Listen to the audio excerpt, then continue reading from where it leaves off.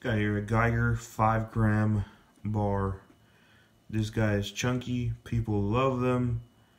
Geiger has a premium that follows it, and people are willing to pay for it. And this guy is already sold, but it's a beauty.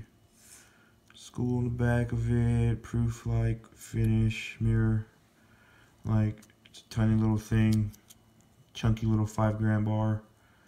Beautiful. People love to have these in their stacks. Yeah, it's a cool little bar, nonetheless. Do you all like Geiger? Do you guys pay premiums on such small things like this?